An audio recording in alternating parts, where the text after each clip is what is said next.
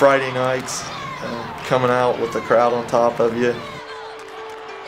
When you walk out there, you're representing North Adams High School and everything that's come before it and everything that's going to come after it. And you can see it in the banners. I mean, it's year after year after year. North Adams walks onto the floor and wins ball games. When I think of North Adams basketball, I think of family. That's what I think about. It was expected more that I was to be a winner by putting on a North Adams uniform. When you have that across your chest, you know, everybody's gunning for you.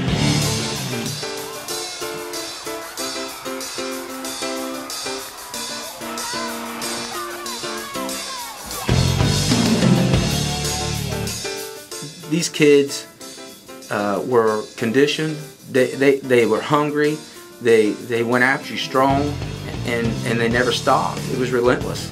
They just had everything, you know, they had the guards, they had the, you know, post players. They made it tough for you to play guard or any position on the floor because they were going to be on you tight. Played without fear. Whatever it took, that's what they did.